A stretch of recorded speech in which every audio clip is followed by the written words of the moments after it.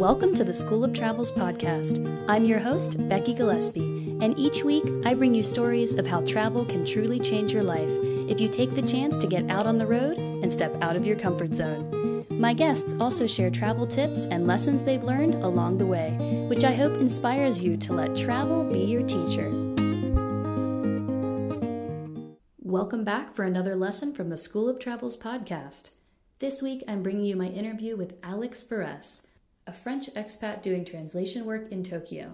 Alex started the travel game young, just barely a teenager, when he took a trip to Germany from his native country of France and met people from all over the world at a special event. He also has been a longtime practicer of judo, which led him to visit Tokyo for the very first time, and he fell in love with the country at first sight.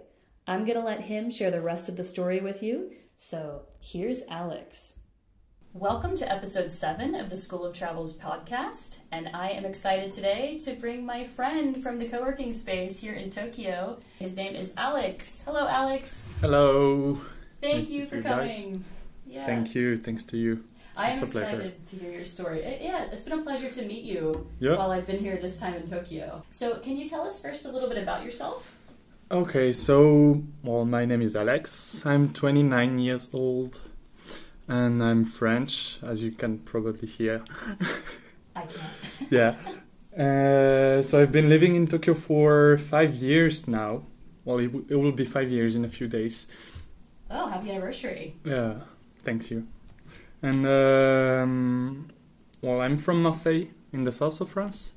It's a nice town nearby the sea. And, what else? And, I work as a translator here. Are you a freelancer here, or? I'm a freelancer. Okay. How long have you been freelancing? For about 6 months now. It's kind of new. Just a little bit less than me. I'm like 10 months now. Okay, so. Yeah. It's exciting. Yeah. So a bit scary, but sometimes scary, but exciting. So I know we're going to talk about travel today, so that means that you can travel whenever you want? Essentially? Yeah, basically, yeah.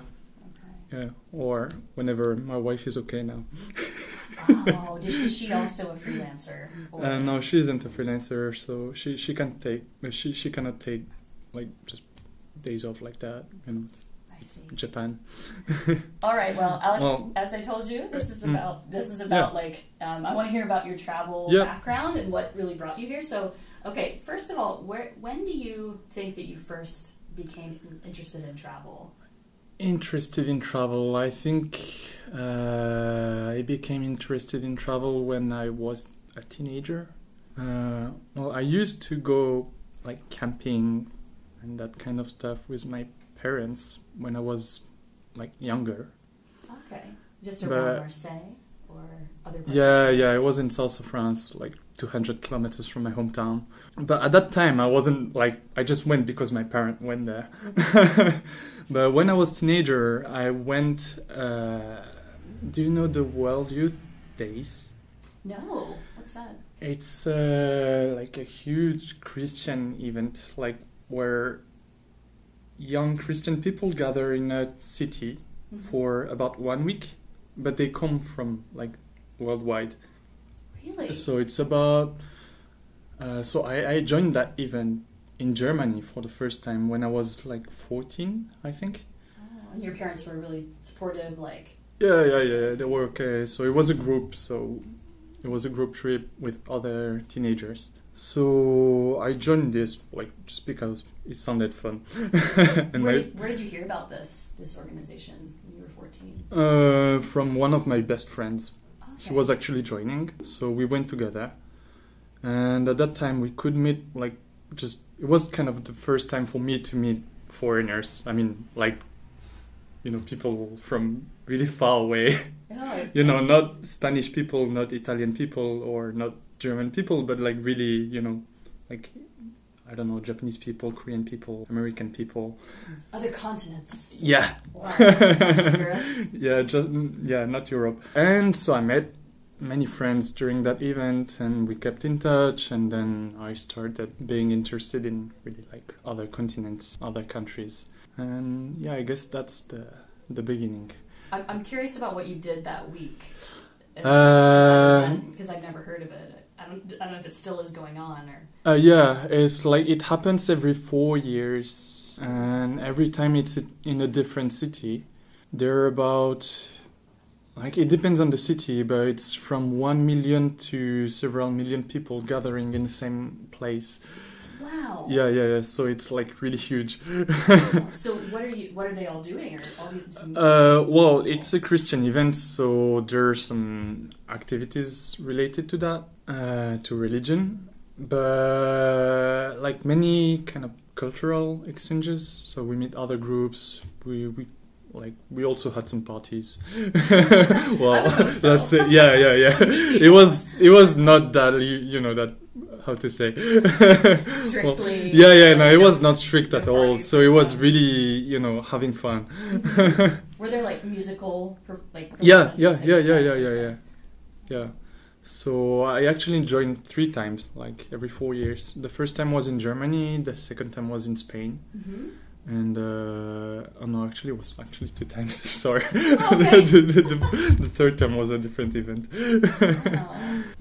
I'm sure you would have gotten a lot more interested from 14 to 18. Yeah, it was a lot of fun. So when you were between 14 and 18, you were telling your parents like, let's go on these vacations outside. Well, of actually, Europe. we kept going to that, camping. Sounds like my family. But I tend to talk more to foreigners than French people at that time. Yeah, so I kind of opened my mind. How interesting. It was also the first occasion to practice English at that time. Oh, yes.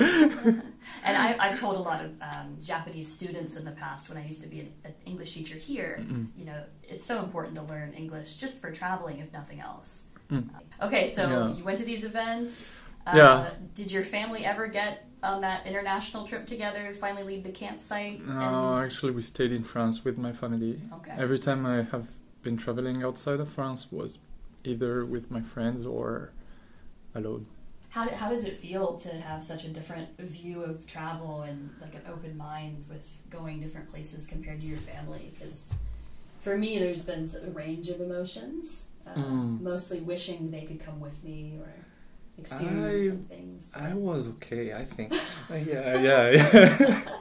Okay. Actually, when I was younger, I used to be really, how to say, like, actually, I didn't want to travel without my family. When I was like before, before 10, especially before 10, I had the opportunity, to join that class trip or, with school. But I always refused because my mom couldn't come. But yeah, after that, I just it was the opposite. Like I just actually wanted to travel without them. So you talked about traveling alone. Where was the first place you went, or what was that Alone. first experience? Alone. Yeah. Alone. It was actually Japan. In Japan. Well, that's quite far from France. Yeah. So before that, I used to travel with my friends. Yeah, with friends or join groups. I didn't know these people, but I was just in some groups. But you felt comfortable. Yeah, it was okay. Yeah. I know some people that are that really scares them, the idea that they know no one when they go somewhere. Oh, okay. I find it exciting. I do too. Yeah. I'm that way. I want to try to, if people feel really anxious, I want to try to help them see that it's okay, that it will be okay to do what you feel so comfortable doing. Yeah, it's actually, it's okay. When you came to Japan for the first time, how old were you? I was 7 years ago, so I was 22. Did you come here the first time and move here? No, I came here, like, it was about 10 days, not that long. I see, by yourself? By myself. Just to travel? To travel and practice judo. Yeah. So I have been practicing judo for like 15 years. Wow. In France. So I just came, like, it's the home country of judo, so. Right, that makes sense. Yeah. So I visited Tokyo, Kyoto, and Hiroshima. What was it like to go to those places by yourself? Yeah, being still quite young. It was really like, how to say, a lot of adrenaline, I would say. Mm-hmm. Like I was all by myself with just I didn't have internet, so I couldn't contact anyone at the time. So it was really no, I couldn't speak Japanese. My English was not that good. So well, I had 2 contacts. It was like there were judo teachers, Japanese judo teachers in Hiroshima and in Tokyo. Mm-hmm. But yeah, except that, yeah, it was just, the adventure. Did you stay with the judo teachers when you came? Like, stay with their family? Like the one in Tokyo, I just met him for like one day. We just had a talk and some practice. But then I was staying in a dormitory. It was not a private room, so I wanted to meet some people and make friends. Were you able to find that place on the internet and book it? Yeah, I booked. No, well, actually, I didn't book anything when I came.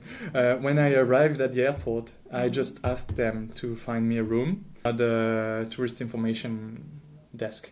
Oh, okay. At the airport. You always see those, but I've never used them to actually have them book me a place. But yeah, so like I was okay, why not? So I just asked them, and they found that used hostel in eastern part of Tokyo, and so I stayed there, made some friends, practiced judo. So they called from the airport and made the reservation? Yeah, they made it for me. And just told you how to get there and then... Yeah, they just gave me the address, a small map, like from the station, Mm-hmm. And yeah. Okay, I want listeners to hear this. Like, if you're afraid of going to a country by yourself, actually like... You can just ask the airport. Yeah, there are so many people to help you, like... Even in the street, when I was... Well, I got lost many times. But every time there was someone to help me or, just... Like, especially in Japan, even if they can't help you, they try. Right. And they're so polite about it. Yeah. I really think that Japan is maybe the best place to take your first solo trip. I think so, yeah. I mean, it's really safe to travel alone here. I felt really safe, and I have... Even as a woman, I mean, I have many friends who came here alone, and they went all around Japan, and they just enjoyed it.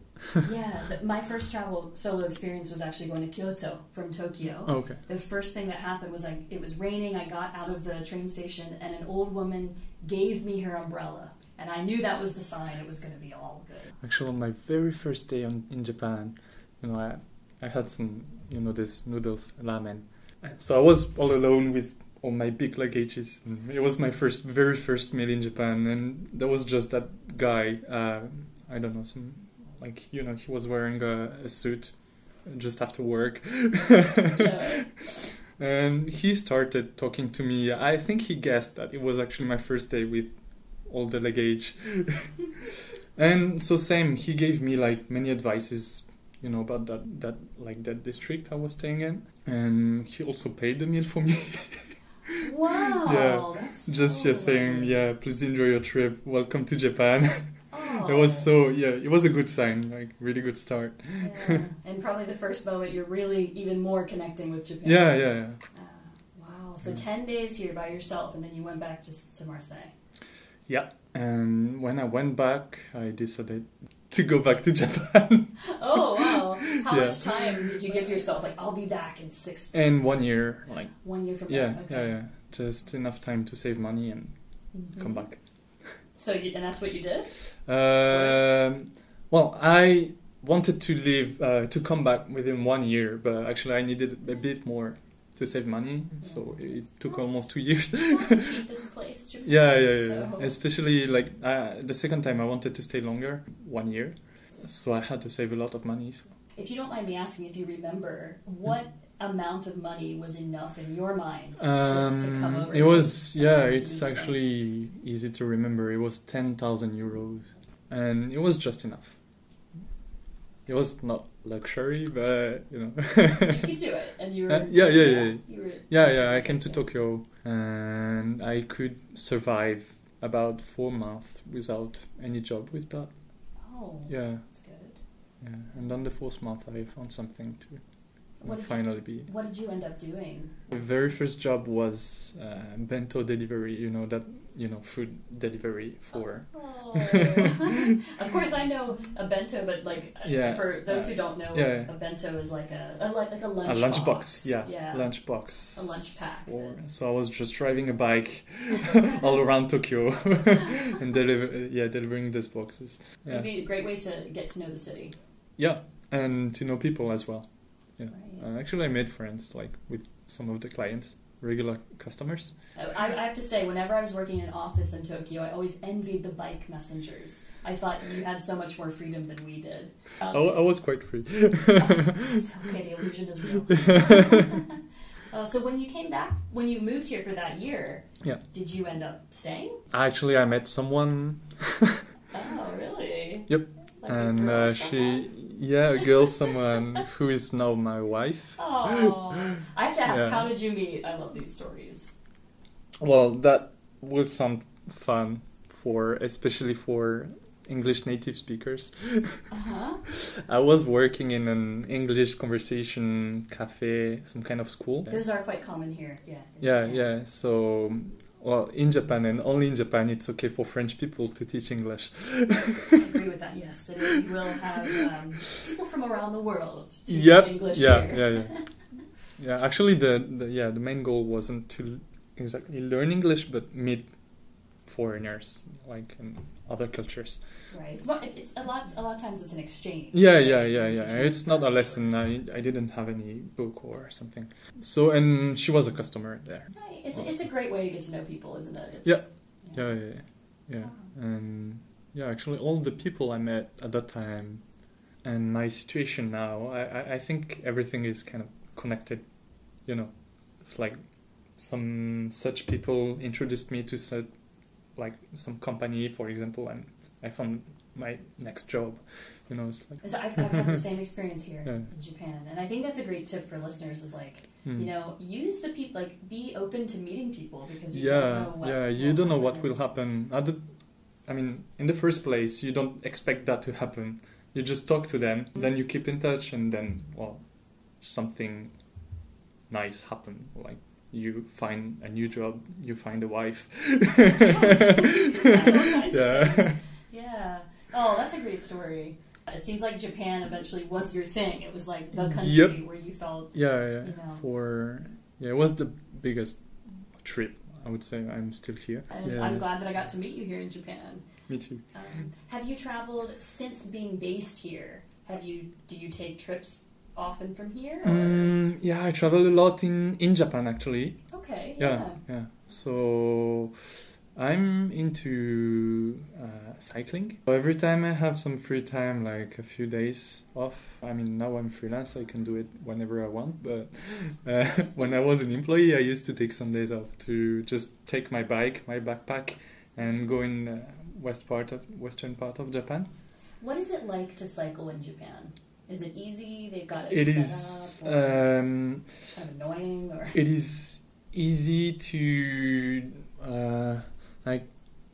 there are so many convenience stores, so many accommodation places, so it's easy to find somewhere to stay or to eat. But with a bicycle, the hardest part was that there are a lot of mountains. Right, I've heard Japan is 70% mountains. Yeah. So physically it wasn't easy, but except that, it was people always nice. I always could find food, places to stay. Right. So it was, let's say comfortable. I know in Tokyo they've got any kind of bike accessory that you want to find.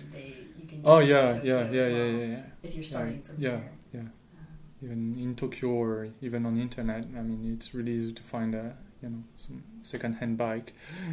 I got mine for $100. It's a road bike, a nice one, but that guy who sold it to me just didn't want it anymore.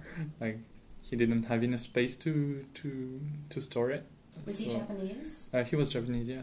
The reason I ask is because, and listeners, you may not know this, if you buy something secondhand in Japan, it will have been taken care of so well. Yeah, it was almost new. Yeah, Japanese in general, I'm stereotyping here, but they take care of their things so well. So, and I do that every year, actually.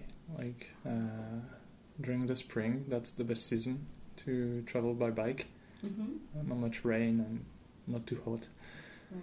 Yeah, the summer here's been really hot. Have you been And, cycling recently? I've got also some, like, not troubles, but like, how to say, unexpected things during my trips. Ooh. So especially, it was like 2 years ago, I went from Tokyo to Kyoto by train with my bike, and I planned to come back to Tokyo by bike. Wow. So the thing is that at that time, so I was still in the Japanese language school, so I was a student, and I didn't have much money. And like I broke my bike on the way. On the way? Yeah. So I went from like Kyoto on the second day from Kyoto.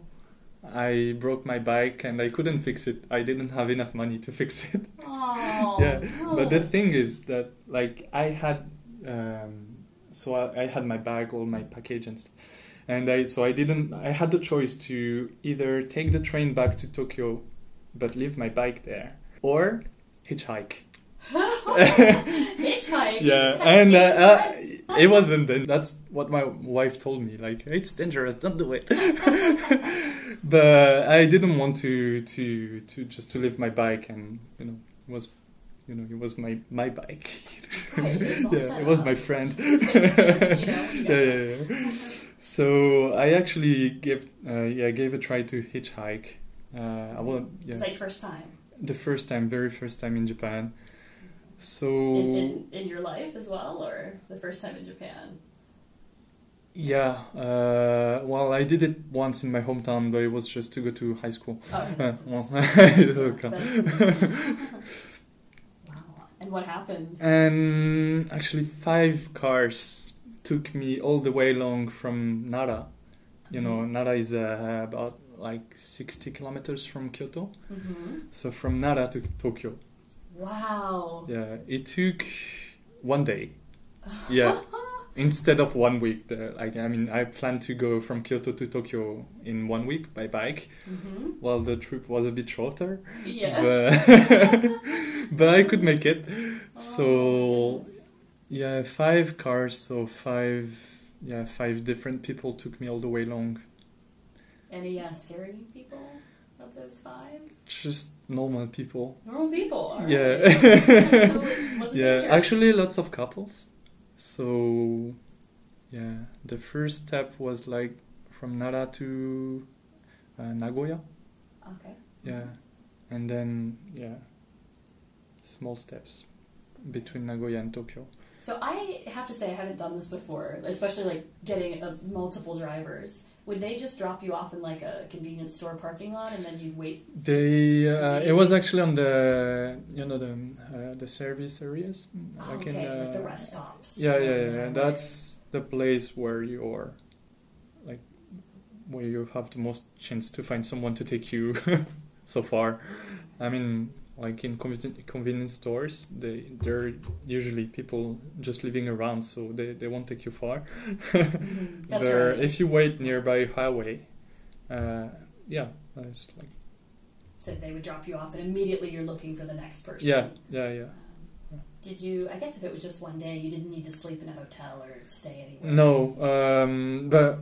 Well, I took the last train actually, like to go back. When they left, they didn't leave me like just in front of my home. So they, Odawara? Yes. Yeah. So it's about 80 kilometers from Tokyo. Yeah. So the last car just dropped me in front of that station, and I took the last train to my home. It was about midnight, but well. So it's like. What, like $8 to $10, I would say, to get from Odawara to towards the center. Yeah. So it was actually a really cheap way to travel. Yeah. Wow. Because I will tell you, listeners, like a bullet train ticket from Tokyo to Kyoto is about, in US dollars, about $120. Yeah. One way. So. Yeah. So this time was about $10, I would say. Plus $2 for some food I got in the convenience store. I'm glad you had that much left on you at least, because you said you didn't have much money. So yeah. Well, so would you recommend hitchhiking in Japan? Yeah. Yeah? Yeah. Yeah, it would be better to prepare a bit. Okay. I mean, I was like, I didn't have any choice, so I did it. But if I had to do it again, I would prepare a bit more. And, but except that. Awesome. Yeah. I kind of want to challenge myself to do this in Japan. Oh, let's go. Yeah. Hey, we're a couple doing a couple predictions. Yeah. I've got some friends who did it. Like, they actually did a race from Tokyo to Kyoto. Hitchhiking. A hitchhiking there were race? Yeah. So there were two groups, like of two people. Yeah. And those who arrived first would get a free meal from the others. Yeah. Yeah. Wow. I wonder how they knew and could trust that they were always getting a ride. I wonder how the other team knew that the first team always was hitchhiking and wasn't like, okay, I'm going to train, or I'm going to take a little shortcut here. Oh, that's a good question. I didn't ask. But wow, that's so cool. I could just challenge my friends to do this, and we'll all be hitchhiking. Yeah. And actually, there are some websites as well that gives, like, I think there is a wiki that gives tips to hitchhike in Japan. Oh, yeah. Okay. So check it out. You should check that out, listeners. See if you can find it. Yeah. So, okay, I'm going to ask you a difficult question. What would you say travel has taught you in your life? Well, many things. The first that comes would be that, okay, I shouldn't judge people before knowing them. It's so easy to do that, isn't it? I used to do it a bit before when I was in France. But, yeah, now I noticed that it's not a good thing. I mean, and I feel like it's easy to make mistakes. As the world gets more crowded, I feel too, it's easier to get a little annoyed with, like, you want your own space, you see these people, oh, he's probably like this. Oh. Yeah. But when you get to talk to them, then you notice he's just a guy like you, or even not like you, but just, Yeah, or he's got some interesting stories or some things to say. Yeah. And I guess, second thing, to not be scared to get lost. I thought you would say to hitchhike, but... No, to get lost. Like when I talk to my friends who stayed in France, they, like especially before leaving for the first time to Japan, one of my friends, like he's the guy who never traveled and he's even not interested in traveling. And he told me, so Alex, just tell me, like, you will take the plane, you will arrive in Japan, you will be in that airport where you can't read anything. What will you do? Well, I will just ask someone maybe if I don't find my way or something. But yeah, like I understand that he was like, like doubtful. Yeah, but it's actually like it can be scary to especially when we're alone. It can be scary, but it's actually okay to get lost. You always find a way back. You always find someone to help you. And it makes for the best story as well. Yeah. And actually, when you're alone, especially that time, you kind of dare to talk to people. Yeah, like you have to. When I was traveling with my friends, you are like, okay, just like let's find a way by ourselves. Like one of or the other will just check on internet or something. But when you're alone, just have no choice but ask people. Especially if you're lost, right? Yeah. Really hopeless. Yeah. So, and it's, I think I made many friends like that, and I have really good memories. Okay, I think this is the other difficult question to ask you. Yep. Maybe this has to do more with when you're traveling around Japan. But what are the 3 kind of unique items that you feel that you always have to pack on these trips? Not my pants. Please pack them. But maybe bright colored, really cool pants. Well, when I go on bicycle trips, I always take my Is it a light that you crank? Yeah. Like to turn on? Yeah. I don't know how to say that in English, but I want to say crank light, but I haven't taken cycling trips really, so. yeah. Well, I don't need any battery for this light. I just it's like hand powered. Yeah. Light. Hand powered light. Okay.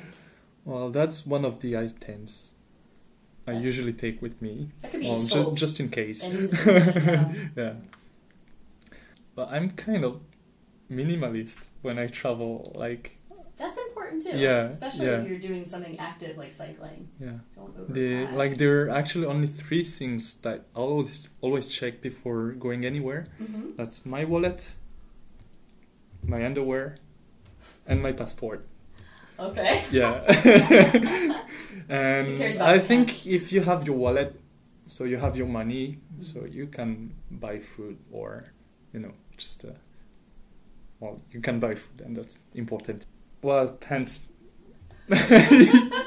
You can smell good. Yeah, you can, stay healthy. Yeah. Let's say. And the passport, just in case of control or something. Right, yeah. ID. Even if I don't go abroad, I usually keep it. Okay. And that light. Right, and it's kind of like the bare essentials. Yeah. And well, maybe I'm too used to the comfortable life in Japan. I mean, you can't find anything anywhere. Well, that's the only item I usually take. Yeah, it's unique for sure. Yeah. Okay, well, what advice would you give to someone like your friend who was not sure what to do if he couldn't read the signs? If someone's thinking about traveling but they're scared to do it, what advice would you give them? Well, I think the scariest part is to go alone rather than travel, like the travel itself.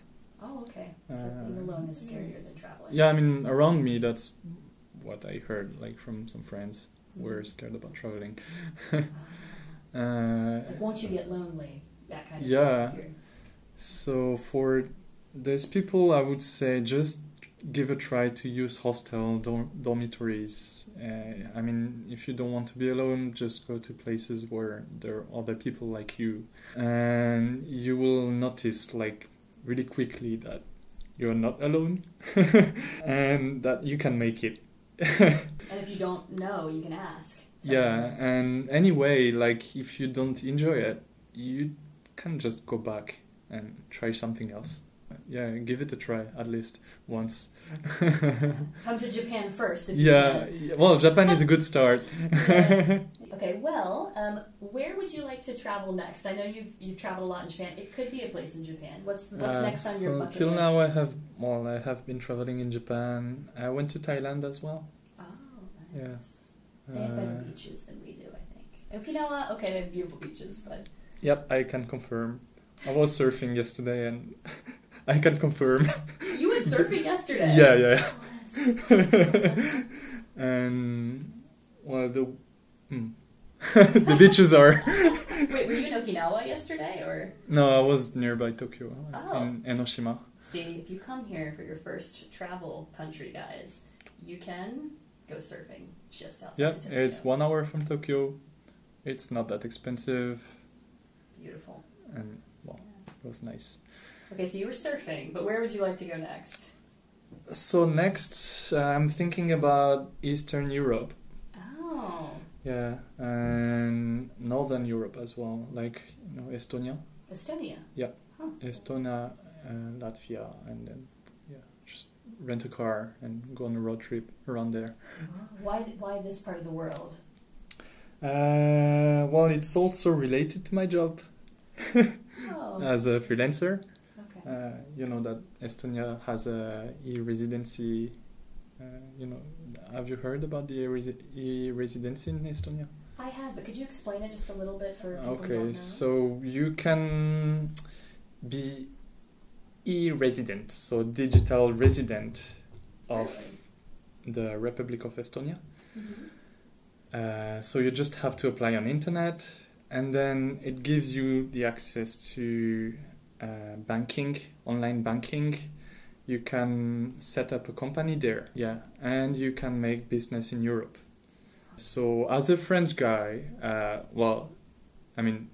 I I don't really need to do it to set up a business in Europe. Well, it gives me an excuse to travel there. You can get an EU. Yeah, I could set up company in Euro France. account, yeah. I want to do that to deal with my European customers. But the thing that I can do everything online is really convenient wherever I am. So that's a good thing. And that's, as I told you, an excuse to just discover new things. And to try out that system, I'm sure you'll learn a lot. Yeah. You can become an e-residency ambassador for other people. Yeah.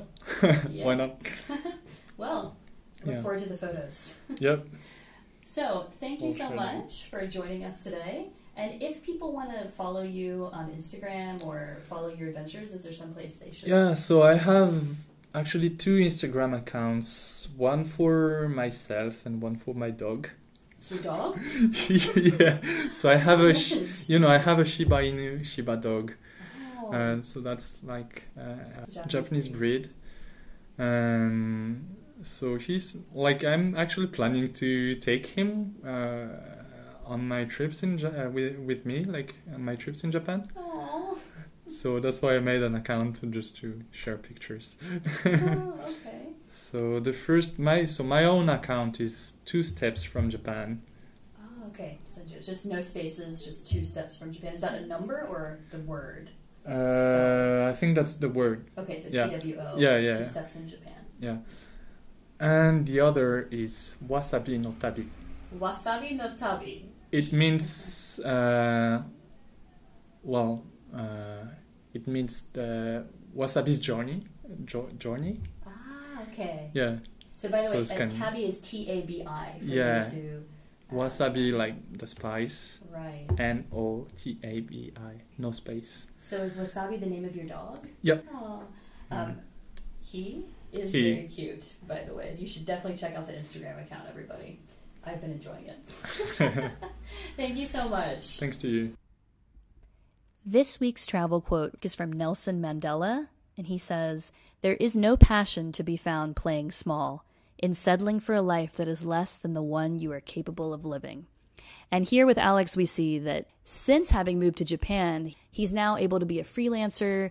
Most importantly, he found the love of his life, and he is learning how to surf, learning how to take more risks, and getting on the road hitchhiking. It's really wonderful to see how travel opened up Alex's world, and it can open ours as well. There's this path that we can't see until we start taking it, and travel will just bring you all of these experiences if you're willing to be open and just start your own journey. So whatever you're thinking of doing, listeners, I encourage you, start working towards it. Write it down on paper, make a plan. I've also posted both of Alex's Instagram accounts on our website, theschooloftravels.com. He mentioned that his Instagram account was called 2 Steps from Japan, but it's actually his last name, Faress, Faress, 2 Steps from Japan. So you'll see that on the website, and I hope you enjoy all the photos of his dog in Wasabi no Tabi. The dog is absolutely adorable. All right, well, I hope you have a wonderful week, listeners, and I will see you next week. Thanks for listening to the School of Travels podcast. If you enjoyed this episode, we'd love for you to subscribe and leave us a rating wherever you get your podcasts. Special thanks to The Sam Chase for allowing us to use their song, In a Perfect World. Don't forget to join us next week for another episode, and remember to always let travel be your teacher. If you keep your options open, there are places you will go. They will treat you like the kings and queens your parents thought you'd be when you were born. You'd see it all with your head up standing tall, and you'd look back and think it's funny how you spent your time and money in this world, living in this